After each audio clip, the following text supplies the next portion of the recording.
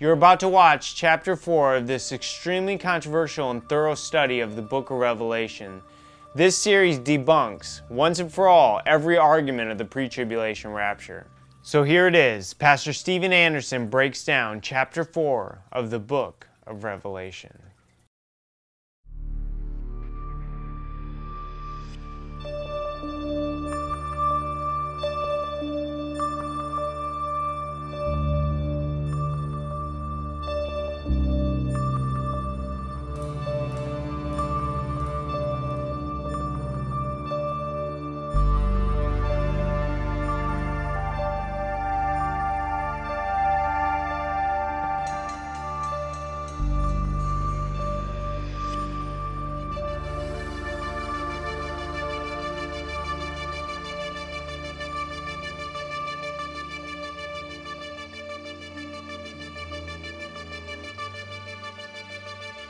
Now in Revelation chapter 4, we finished up with the messages to the seven churches.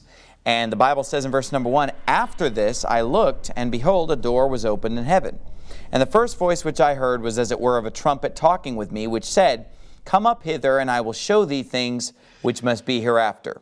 And immediately I was in the Spirit, and behold, a throne was set in heaven, and one sat on the throne." So, if you would, go back quickly to Revelation chapter 1. Because if you remember in the introduction to the book of Revelation, John was told by Jesus Christ in verse number 19, "Write the things which thou hast seen, and the things which are, and the things which shall be hereafter." So notice, he's supposed to write the things that he already saw, and things that are, meaning right now, present things, and the things which shall be hereafter. Now when we get to chapter 4, he says at the end of verse 1, "I will show thee things which must be hereafter." Now what that tells us is that we have not gotten to the hereafter phase of Revelation until this point, right? Everything he's seen before this point was the things which are, the present day things. It was John, present day, on the Isle of Patmos. It was John, present day, hearing messages to present day churches that were giving them specific instructions about their church. Now in chapter 4, we're getting into the hereafter phase. You say, well, why is that important?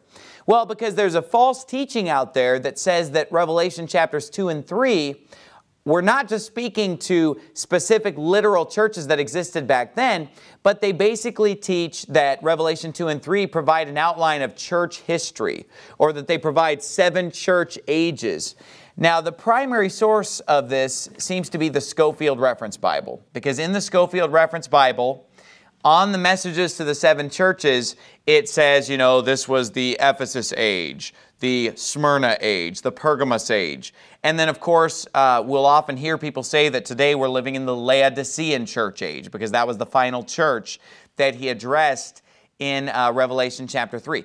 But if that were true, if Revelation 2 and 3 were dealing with these church ages, well, wouldn't those have all been in the future to John back then? Because if John's living in the 1st century AD, if these letters to the 7 churches were giving him information about future events, wouldn't that have been things that would be hereafter? But yet, that is classified in the book of Revelation as the things which are, the present day churches. And he doesn't enter the hereafter phase of Revelation until he gets to chapter 4. So Revelation 2 and 3 were not prophesying future church ages to John. Rather, they were just showing him things about those particular churches. And of course, there's other symbolism there. But in chapter 4, we get into the hereafter phase. Now, you say, well, why do you make such a big deal to tell us that those 7 churches are not church ages? Well, because there's a false doctrine out there known as the pre-tribulation rapture that basically teaches that Jesus Christ will come in the clouds and that the trumpet will sound before the tribulation, and that believers will be removed from this world before the tribulation. Now, that is something that the Bible never tells us anywhere. There's no scripture in the Bible that clearly states anything even close to that. Therefore, the pre-tribulation rapture, because there is no clear scripture that says the rapture will come before the tribulation or before the tribulation Christ comes in the clouds, they have to use a lot of symbolism and a lot of very complicated arguments to try to make their case. So in order to prove that the rapture comes before the tribulation, and in order to prove that the rapture can happen at any moment, two things that are not taught in the Bible whatsoever. One of the things that they do is they try to say, well, chapters 2 and 3 are giving us this outline of the history of the church and giving us these 7 church ages. And then right after that last Laodicean church age, Revelation 4:1 is the rapture.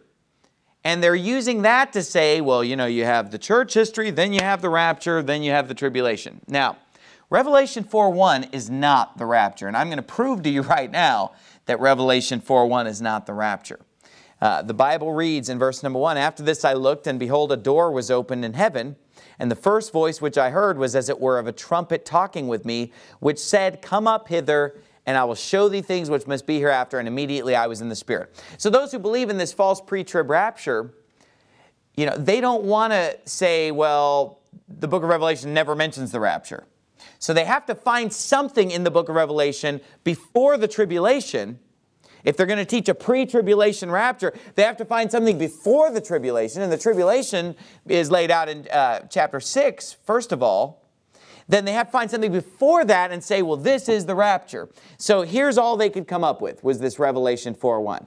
Now, it's pretty ridiculous because they say, well, see, a voice like a trumpet and come up hither, John's caught up, that's the rapture. Well, here's the problem with that. First of all, this is one guy being caught up to heaven. The rapture is not one guy being caught up to heaven.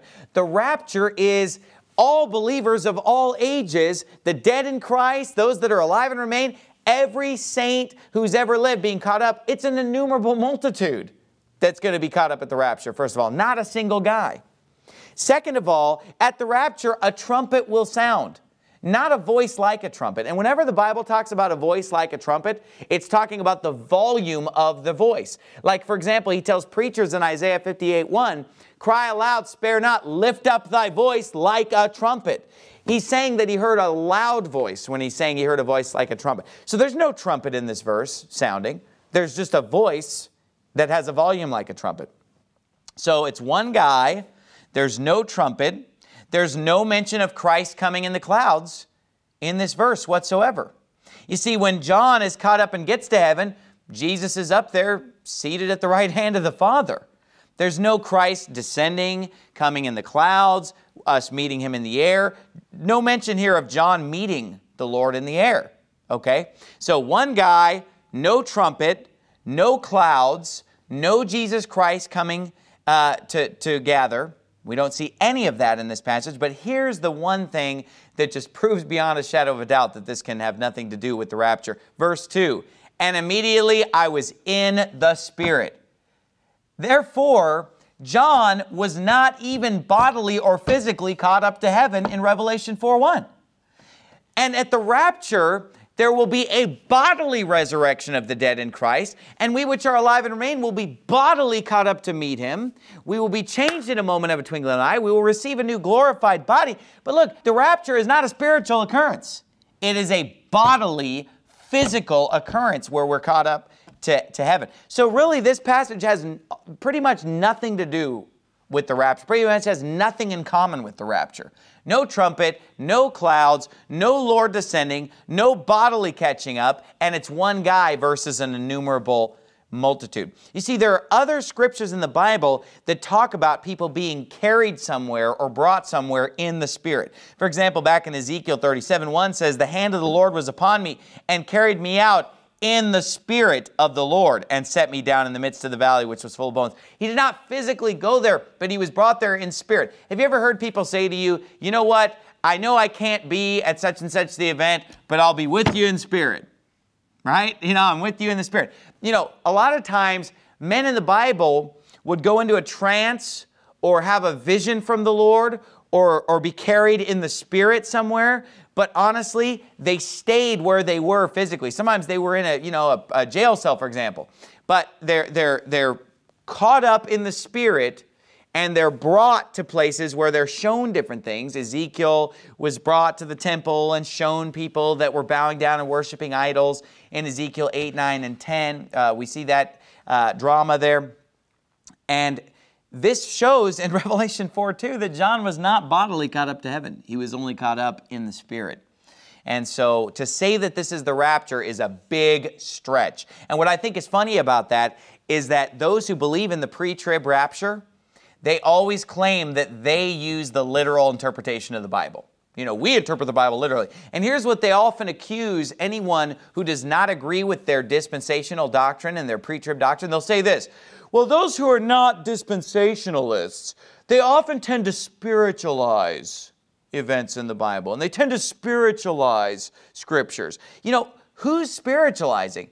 They are the ones who are taking a scripture about John, one guy being caught up to heaven, and saying, oh, this spiritually represents all believers being caught up bodily, trumpet sound, Christ in the clouds. It's a big, big stretch, but if you believe in a pre-trib rapture, this is all you've got.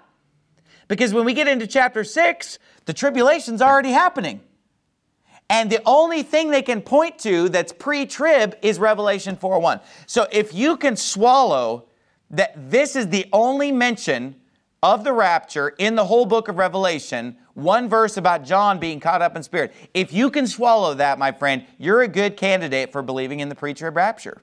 If you can swallow that, then you can swallow all the other garbage that you're going to have to swallow in order to believe in the pre-trib rapture. But frankly, I'm not buying it.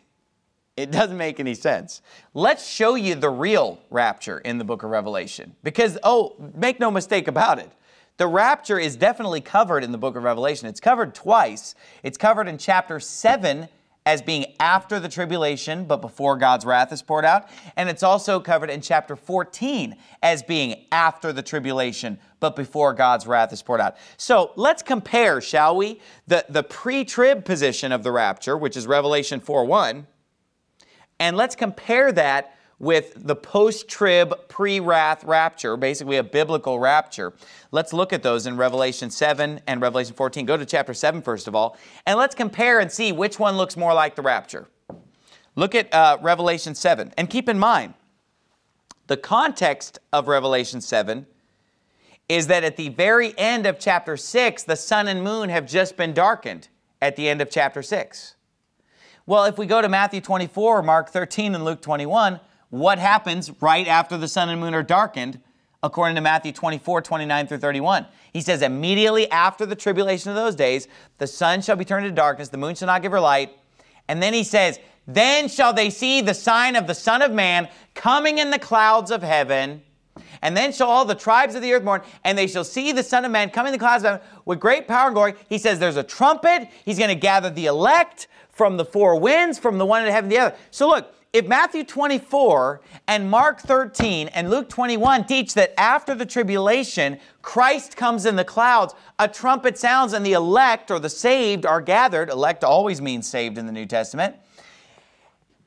If Matthew 24 and Mark 13 teach that the rapture takes place after the sun and moon are darkened, after the tribulation, then when we're reading Revelation and when we see the sun and moon darkened in chapter 6, shouldn't we expect the next thing to be the rapture? I mean, if Matthew 24 teaches sun and moon are darkened, then Christ comes in the clouds and the elect are gathered, wouldn't we expect to find in Revelation, right after the sun and moon are darkened, the rapture? Well, that's exactly what we find in chapter 7. Look at chapter 7, verse 9. After this, after what? After the sun and moon were darkened at the end of chapter 6 and the 144,000 were sealed. After this, I beheld, and lo, a great multitude, which no man could number. Now, isn't that a little more like the rapture than one guy, John?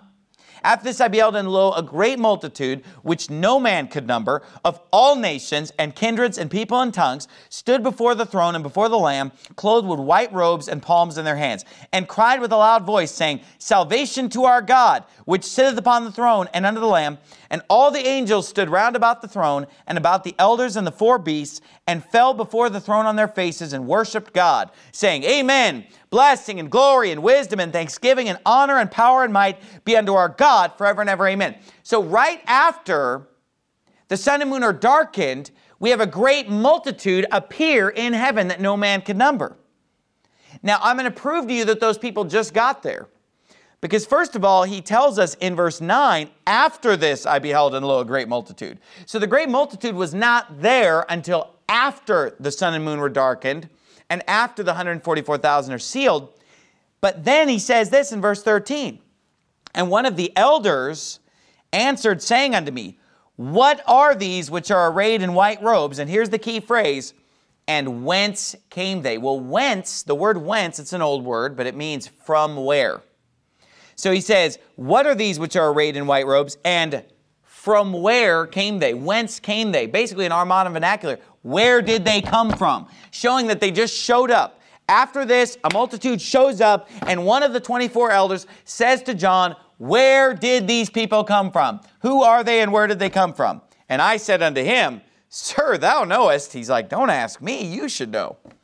And what does the elder say? He said to me, verse 14, these are they which came out of great tribulation and have washed their robes and made them white in the blood of the Lamb. Therefore are they before the throne of God and serve him day and night in his temple, and he that sitteth on the throne shall dwell among them. They shall hunger no more, neither thirst any more, neither shall the sun light on them, nor any heat. For the Lamb which is in the midst of the throne shall feed them, and shall lead them unto living fountains of waters, and God shall wipe away all tears from their eyes. So when we compare Revelation 7 to the rapture, it's a much better fit, because in Revelation 7, it's a great multitude that appears in heaven. They've come out of great tribulation, which is consistent with Matthew 24, which teaches that after the tribulation is when Christ comes in the clouds, the trumpet sounds, and the believers are caught up, gathered together. And then in 1 Thessalonians 4, when it talks about the rapture, coming in the clouds, just like Matthew 24, trumpet sound, gather up the saved, caught up together with them in the clouds. There's this phrase in 1 Thessalonians 4, and so shall we ever be with the Lord. And that's exactly what this phrase teaches in Revelation 7, when it says, the Lamb which is in the midst of the throne shall feed them and shall lead them. And it says they'll serve him day and night. You see, this multitude that's caught up in Revelation 7, they're going to ever be with Jesus. They're ever going to be with the Lamb. They're ever going to be with the Lord. Now, let me ask you this. Let's compare that with Revelation 4:1. One guy, did he remain ever with Jesus? Ever with the Lord? Or was he caught up temporarily? Think about it now. He was caught up temporarily, and then shortly thereafter, he's back on the Isle of Patmos.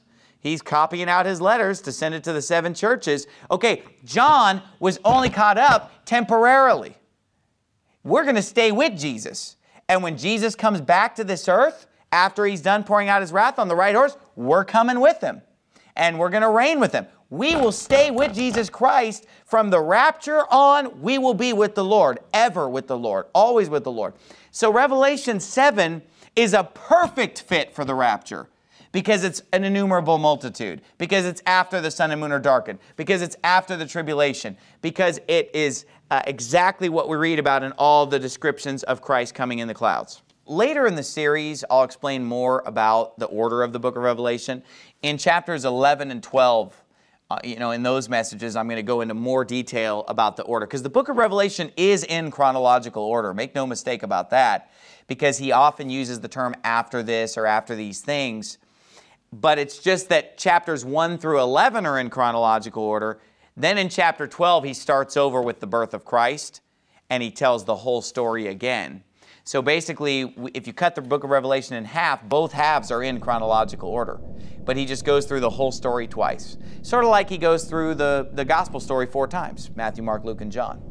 But that, again, I'll go into more detail proving that in chapters 11 and chapter 12 sermons.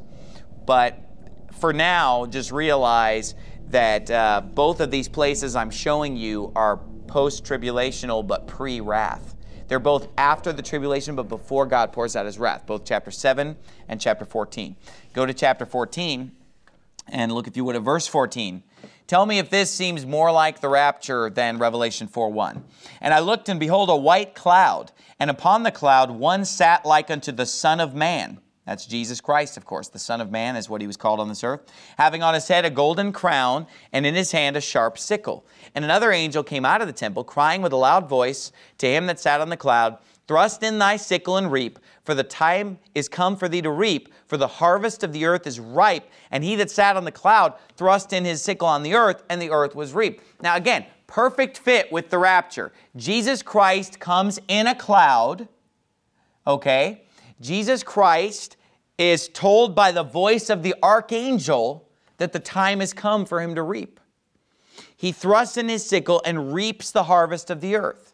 Now, we have the cloud, we have Jesus descending, and we have the voice of the archangel, and we have the earth reaped. You say, well, what does it mean that the earth is reaped? Well, this goes back to the parable that Jesus gives in Matthew 13, where he explains that the harvest is the end of the world. He said that he that sowed the good seed is the Son of Man. He said the good seed are the children of the kingdom, but the tares or weeds, he says, they are the children of the wicked one. And he talks about reaping the harvest and gathering the wheat or the good seed into his barn. That barn is heaven, you know, the Father's house. He's bringing the good wheat of the harvest into his barn. You know, the Bible often uses the term harvest to refer to basically people being saved. He talks about the fact that we should lift up our eyes and behold that the fields are white unto harvest, and that we should pray that the Lord would send forth laborers into his harvest to go out and do what? Get people saved, preach the gospel to every creature. And he often refers to that as planting seeds, watering seeds, reaping the harvest. So Jesus Christ, when he comes in the cloud here, he reaps the harvest of the earth. This is where he's gathering up the saved from the earth. He's gathering the wheat into his barn. And then, perfect fit, jump to chapter 15. Right after this, right after it's reaped, and of course, after he reaps the wheat there, then he also reaps the clusters of the vine of the earth and casts them into the great winepress of the wrath of God, symbolic of him pouring out his wrath on those that are left behind to experience God's wrath. But in chapter 15, it says this in verse 2, "And I saw as it were a sea of glass mingled with fire, and them that had gotten the victory over the beast, and over his image, and over his mark, and over the number of his name, stand on the sea of glass, having the harps of God, and they sing the song of Moses, the servant of God, and the song of the Lamb, saying, Great and marvelous are thy works, Lord God Almighty." And on they sing the song. But again, it's a perfect fit. Jesus comes in the clouds, he reaps, and what do you see next? A multitude in heaven singing and praising God. Those are the people that were just raptured. That's the same multitude from chapter 7. It's a perfect fit. It fits Matthew 24. It fits Mark 13. It fits Luke 21. It fits 1 Thessalonians 4 and 5. And you know, the pre-trib rapture is just constantly trying to jam a square peg into a round hole, trying to say that Revelation 4:1's the rapture. Once you get a view that says it's post-trib, pre-wrath, everything fits like a glove as you study Revelation. And I've talked to a lot of people, go back to Revelation 4 if you would. I've talked to a lot of people who said, man, I used to not like studying Revelation because it never made any sense to me. But once I figured out that the rapture happens after the tribulation, and that it's pre-wrath, that it's before the wrath, but after the tribulation, they said, man, it just all made sense. It just all came clear. Now I love reading it. Now it's interesting. It makes perfect sense now. And that's how it is with any doctrine. I mean, whenever you're struggling to understand something in the Bible, it's usually just because you have a preconceived idea that you can't get out of your head. And because you can't get that preconceived idea out of your head, everything isn't fitting and it's confusing you and bothering you. Just let go of it, man. Just read the Bible and take it for what it says. Read Matthew 24 and just believe it. But again, where we are in Revelation 4, we saw John is spiritually caught up into heaven, not bodily. And it says that he sees a throne set in heaven, and one sat on the throne. Verse 3, he that sat was to look upon like a jasper and a sardine stone, and there was a rainbow round about the throne in sight like unto an emerald. And round about the throne were 24 seats. And upon the seats I saw 24 elders sitting, clothed in white raiments, and they had on their heads crowns of gold. And out of the throne proceeded lightnings and thunderings and voices, and there were 7 lamps of fire burning before the throne, which are the 7 spirits of God. So he gets up there and he sees this scene. There's a throne. There's one sitting upon the throne. And obviously that's the Lord sitting on the throne. And then he's surrounded by 24 seats with 24 elders. Now you say, what are these elders? Go to Titus chapter 1. Titus chapter number 1 will help us to understand what the Bible means by the term elder.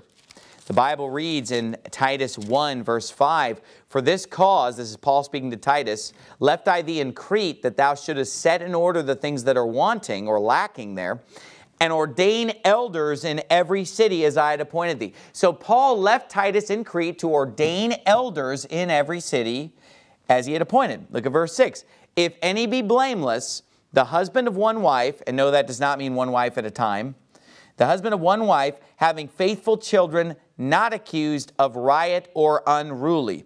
For a bishop must be blameless as the steward of God. So notice, we're talking about ordaining what in verse 5? What are we ordaining in verse 5? Elders in every city, right? And then what does he call them in verse 7? For a what? A bishop must be blameless. So doesn't that show that an elder is a bishop?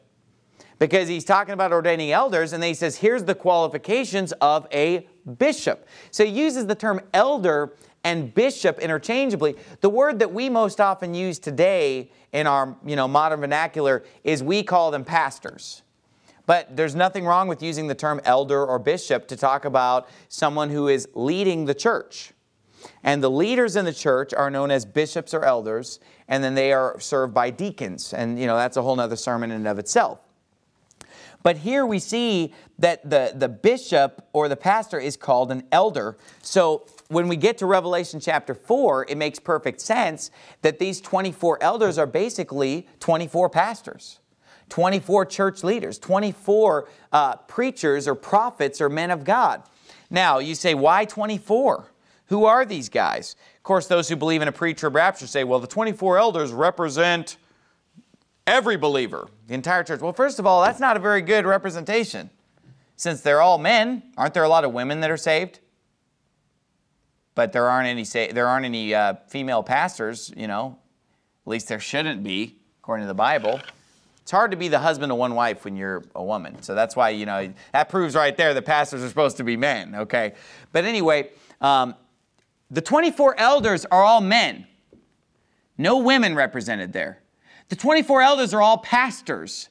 There's no layman represented there. Do you see how that's not a good representation? Because they say, well, this represents the entire church, quote unquote. This is all believers in heaven. Because again, they're trying to prove that the rapture has already taken place. So they say, well, this just represents, look, what was more like the rapture? The multitude in chapter 7 that no man could number of every nationality, or 24 guys? Now, you say, well, Pastor Anderson, how did these 24 pastors get to heaven if the rapture hasn't happened yet?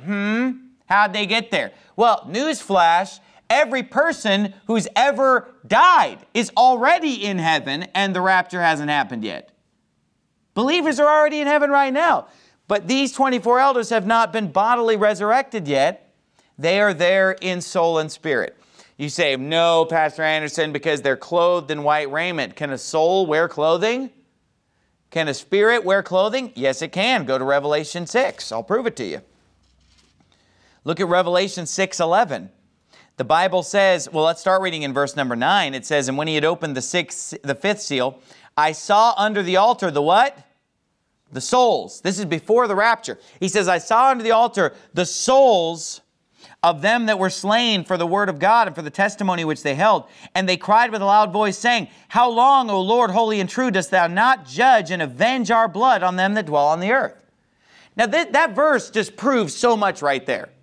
That proves that the first 4 seals have not been God judging the earth at all or avenging the blood of the saints on the earth. People try to say, oh yeah, the 4th seal is the wrath of God. No. Because at the 5th seal, they're saying, how long, God, until you start pouring out your wrath? How long until you judge and avenge our blood on them that dwell on the earth? Proving that he hasn't done that yet. Because he's not going to do that until the end of chapter 6, after the sun and moon are darkened. Proving that God's wrath does not begin until after the sun and moon are darkened.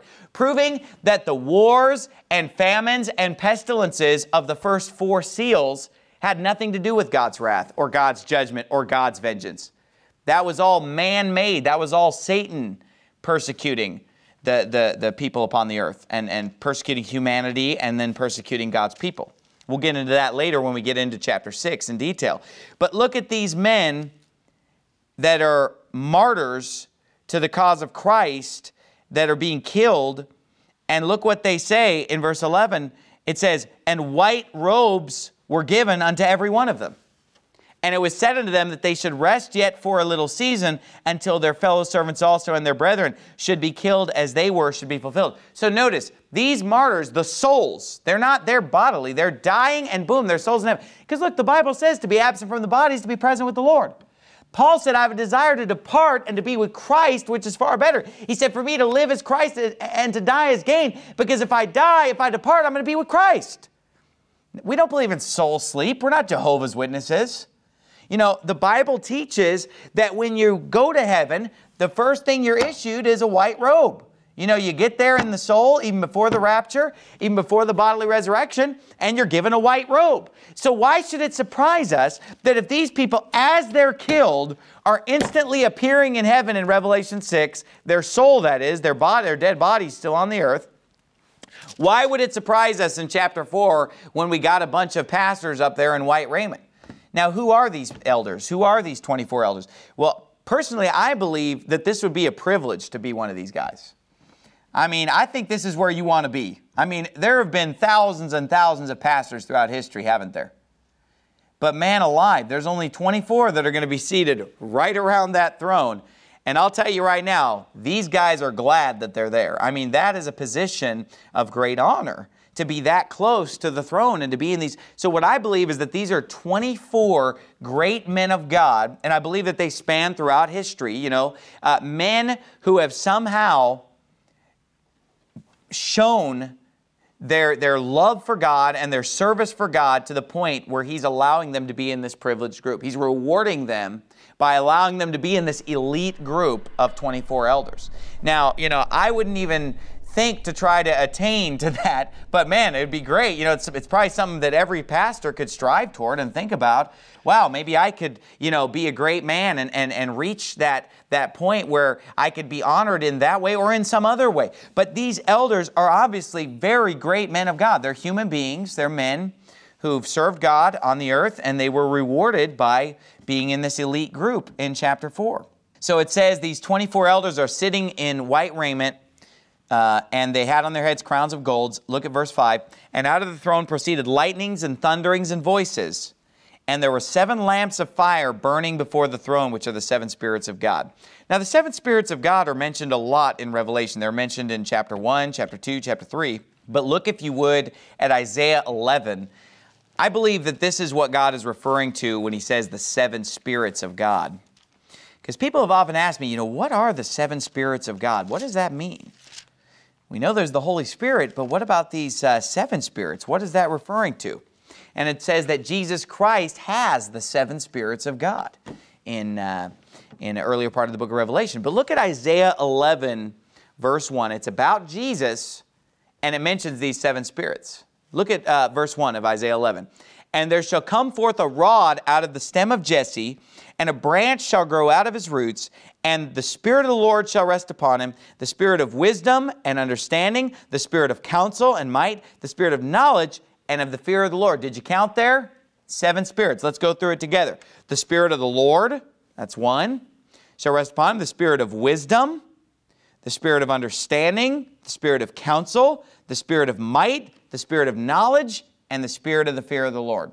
Now, I don't believe that's a coincidence that a scripture that's prophesying the coming of the Lord Jesus Christ mentions 7 different things about His Spirit and gives basically the 7 spirits of God. And I believe that that's what that's referring to. Let's go back to Revelation 4. Now that we understand that, look at verse 6. And before the throne there was a sea of glass like unto crystal. And in the midst of the throne and round about the throne were 4 beasts full of eyes before and behind.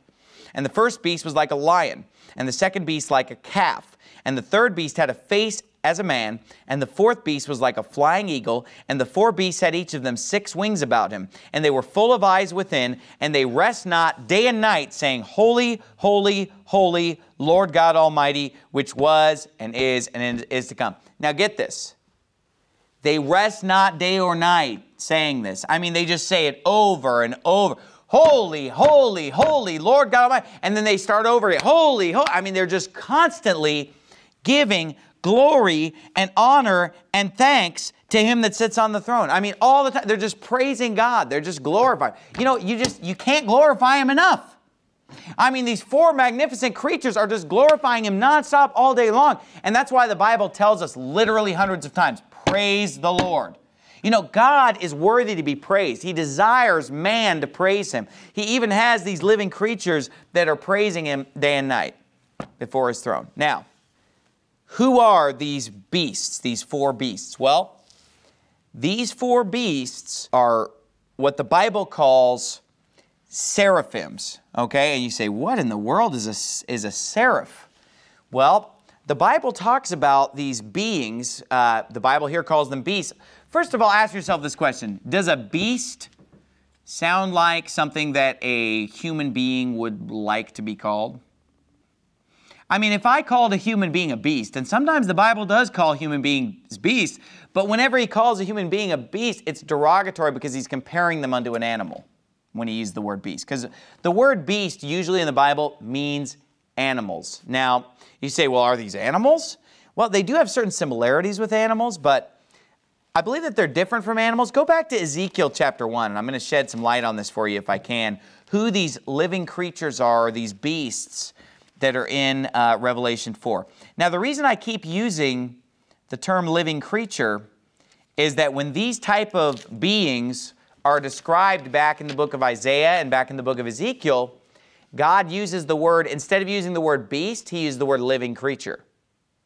And I think he's using those words because they're not men. They're definitely not human beings. They are beasts or living creatures. I don't know if animal would be the right term, but they are a living creature that is not human, that is not man.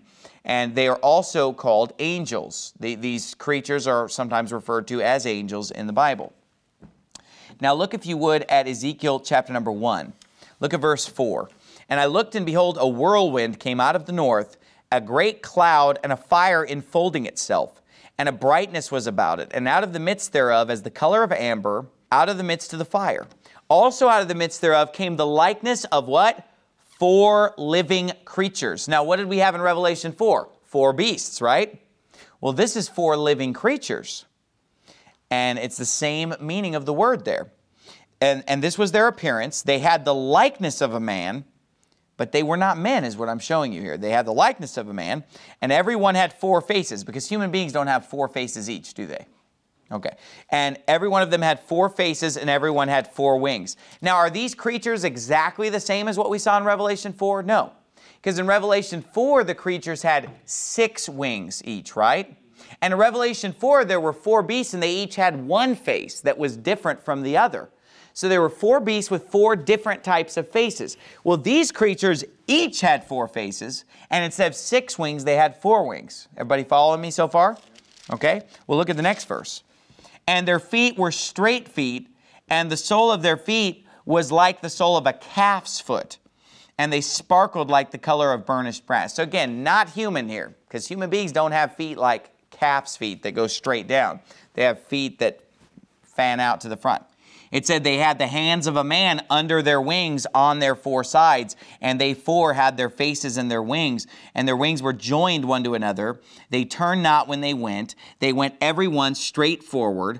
As for the likeness of their face, they 4 had the face of a man and the face of a lion on the right side, and they 4 had the face of an ox on the left side. They 4 had the face of an eagle. Those are the same faces that we saw in Revelation 4, didn't we? Same exact faces.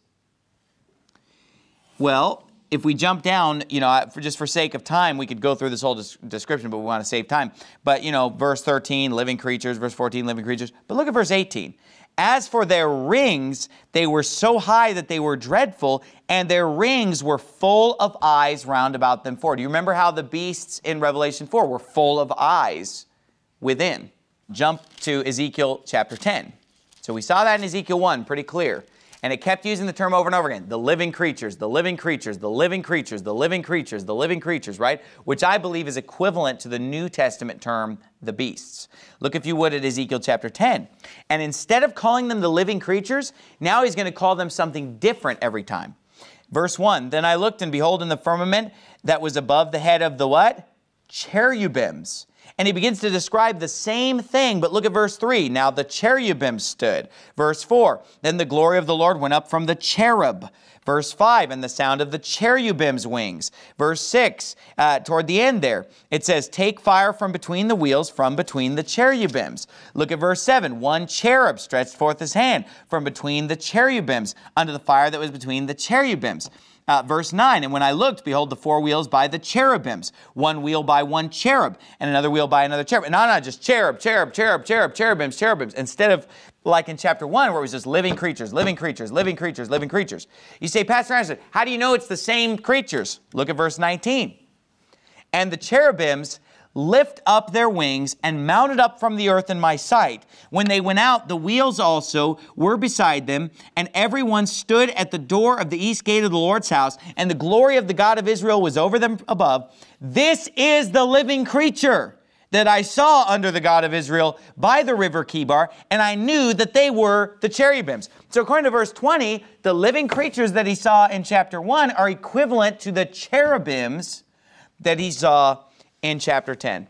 Now you say, well, Pastor Anderson, why does it say cherub, singular, but cherubims, plural? Why does it pick up an IMS on the end?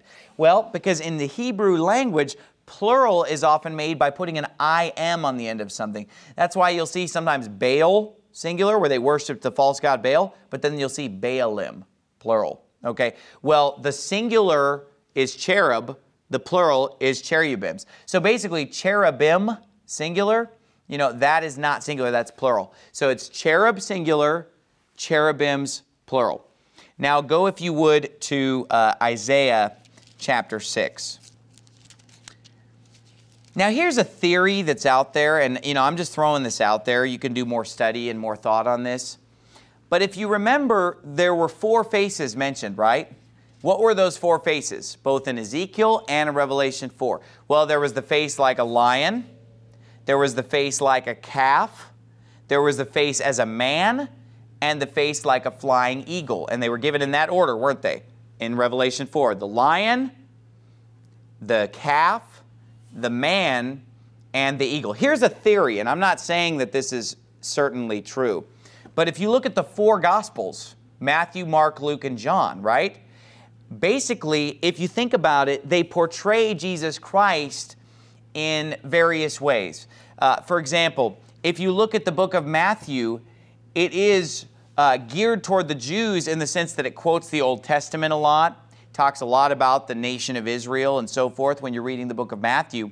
And so if you think of Jesus Christ in the book of Matthew as being the King of Kings, and the book of Matthew emphasizes Jesus being a king more than any other book, which is why it gives a genealogy of Jesus Christ from his kingly line, descending from David, Solomon, Rehoboam, all the kings of Judah. So the book of Matthew portrays Jesus as king, and remember, the lion is considered the king amongst beasts. And Jesus is referred to as the Lion of the tribe of Judah. And if you look at the book of Matthew, it emphasizes that he came from Judah. It emphasizes that he's the King of Kings. It emphasizes that he's come to rule and reign over Israel. He's the King of the Jews, and so forth. So that is the lion-like of the 4 Gospels. Jesus Christ coming as the King, which is represented by the lion. Well, if you look at the second of the 4 Gospels, Mark, Jesus Christ is emphasized as a servant.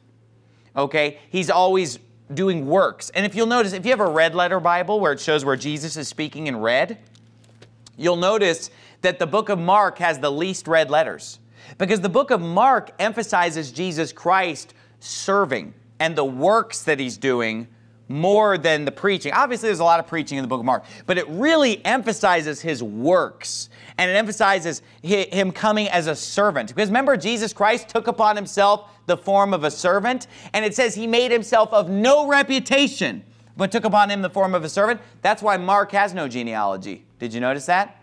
The book of Mark has no genealogy because he's of no reputation. He's there to serve. He's there to minister, not to be ministered unto, but to minister and to give his life a ransom for many. So Matthew portrays Jesus strongly as the king.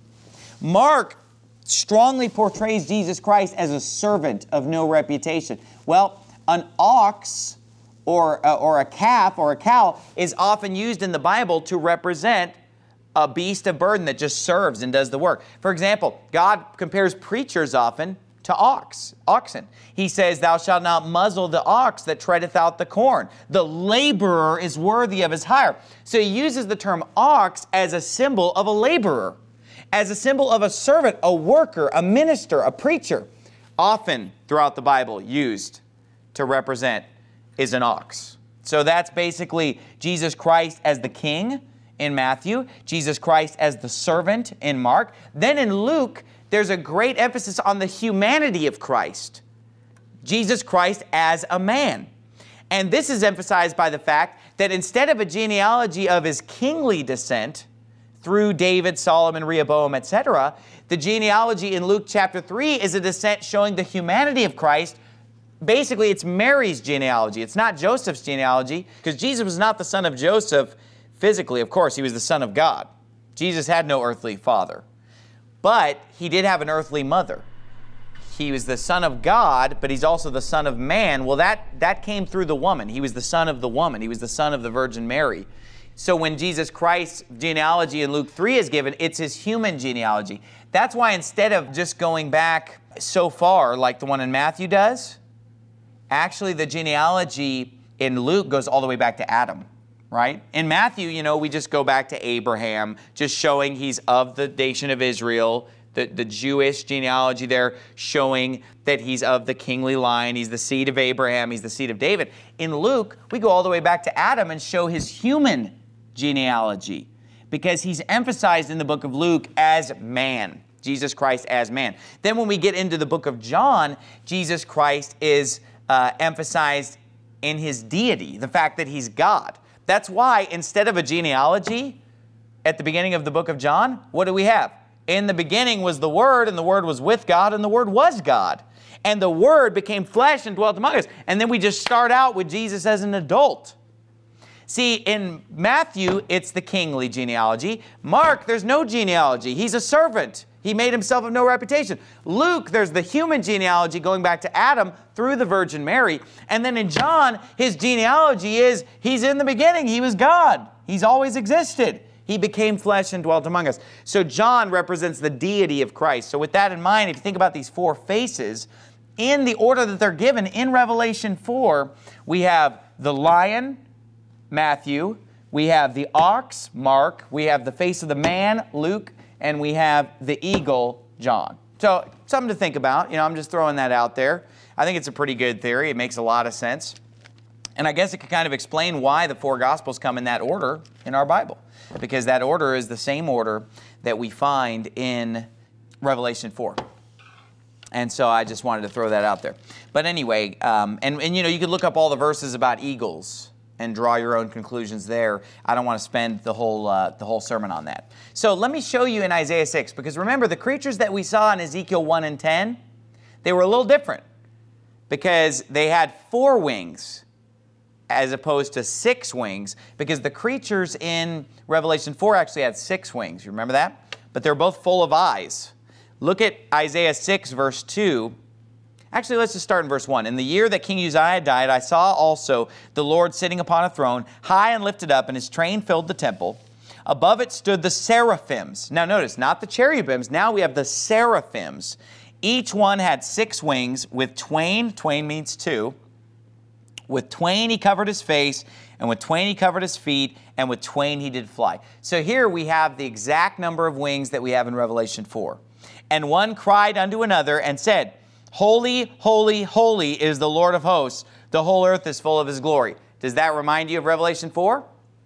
They're saying, holy, holy, holy. They're praising God continually. They have 6 wings. So they have the same function as the angels in Revelation 6, or not angels per se, but I want to say the beasts or the living creatures. They have the same function, and they have the same number of wings, and so on and so forth. So you say, what is the difference between a seraph and a cherub? Because remember, Revelation 4 and Isaiah 6, we're dealing with the seraphims. And in Ezekiel 1 and 10, we're dealing with the cherubims. Well, if you look at the etymology of the word cherubim and the etymology of the word seraphims, basically the word cherubims is a derivative of the number 4. And the word seraphims is a derivative of the number 6. And so basically that is just a name that refers to how many wings these living creatures have. So back to Revelation 4. Let's finish it up here. Now that we understand the 4 beasts, it says in verse 6 that they were full of eyes. We saw that consistent with the Old Testament. Verse 7, the first beast was like a lion, the second beast like a calf, the third beast had a face as a man. Remember, the calf was represented as an ox in the Old Testament, but an ox and a calf are the same animal, just different ages. And then it says, the fourth beast was like a flying eagle, and the four beasts had each of them 6 wings about him, and they were full of eyes within, and they rest not day and night. I mean, we're talking 24/7, he says, saying, Holy, holy, holy, Lord God Almighty, which was and is to come. And when those beasts give glory and honor and thanks to him that sat on the throne, who liveth forever and ever. And how often is that? All the time, right? When those beasts give glory and honor and thanks, I mean, and they're doing it all the time. To him that sat on the throne, who liveth forever and ever. The 24 elders fall down before the throne. Now look, these 24 elders that are falling down, they're not doing this once, are they? They're doing it repeatedly. You got to look at the verb tenses here. He says, when the 4 beasts do this, the 24 elders, present tense, do this. It doesn't say did, like they did at one time. It's saying this is what they do every time the 4 beasts give glory and honor and thanks. Then the 24 elders, not fell, the 24 elders fall. Present tense, meaning that they do it when they do this, they do this. When the beasts give glory and honor and thanks to him that sat on the throne, who liveth forever and ever, verse 10, the 24 elders fall down before him that sat on the throne, and worship him that liveth forever and ever, and cast their crowns before the throne, saying, Thou art worthy, O Lord, to receive glory and honor and power, for thou hast created all things, and for thy pleasure they are and were created. So get the picture. These 24 elders are seated around the throne, white raiments, crowns on their head, and when they hear the beasts giving glory and honor and thanks, they get up and throw their crowns before him and give him all the praise and all the glory also. Then they pick up their crown, put it back on their head, and sit down. And basically this drama is playing out over and over again. They're just constantly worshiping God, praising him, throwing their crowns at his feet, saying, You're worthy. And obviously, what is a crown? It represents authority. These guys had a crown representing authority that they had. These are elders. These are pastors. These are bishops. These are preachers. These are prophets that have been given authority on this earth, okay, to rule God's house. The Bible says, let the elders, listen now, let the elders that rule well be counted worthy of double honor in 1 Timothy 5. So the elder is what? A ruler. And then he says in Hebrews 13 to obey them that have the rule over you, who have spoken unto you the word of God. They watch for your souls. And so these men have that authority, but they're taking their crown saying, man, all the authority is yours. Because a pastor doesn't really have his own authority that emanates from himself. He only has the authority that God has given unto him. We are shepherds as pastors. But Jesus is the chief shepherd. We derive all our power and authority from him. That's why that crown is cast at his feet. And he's the one that's worthy to rule and reign. And we only derive any authority that he is good enough and gracious enough to give us. And of course, in the millennium, we will have even more authority. And so will God's people that are not pastors will be given authority based on their works. And he says in verse 11, Thou art worthy, O Lord, to receive glory and honor and power. Power means what? Authority, you know, the ability to rule. For thou hast created all things, and for thy pleasure they are and were created. You say, why are we even here? Why does this earth even exist? Why did God even create us? For his pleasure, period. Now, look, I think it's great that God derives pleasure from us. You know, that makes me feel like I have value in his sight, to know that I bring God pleasure. Why did he create Adam and Eve? Why even put them in the Garden of Eden? For his pleasure. And he takes pleasure in his servants. He takes pleasure in fellowshipping with his servants, with talking to his servants, and he also takes pleasure in being worshiped and served by his servants. That is what he enjoys. And so that's why we're created. That should have an impact on the way we live our life. It's not about us. It's not about glorifying ourselves, pleasing ourselves. We ought not to please ourselves. We want to please God. We're created not to please ourselves. We are created for his pleasure. And everything in this world is created for his pleasure. That's what the Bible teaches. Let's bow our heads and have a word of prayer. Father, we thank you so much for this chapter. It's an often abused chapter by those who want to prop up a false doctrine that is directly contrary to what you taught in Matthew 24, Mark 13, and Luke 21. But because they want to contradict your clear teaching, they strain at a gnat and swallow a camel by saying that Revelation 4, 1 and 2 are the rapture when it has no resemblance to the rapture. God, help me as a pastor to even be able to come close to being at the level of these 24 elders. They're definitely a model that we could attain unto. And Father, please just help us as we study the book of Revelation to learn and understand these things and get the truth. And we are looking forward to the day that we will be there and that we will see this scene in heaven ourselves. And it's going to be a glorious time. In Jesus' name we pray, amen.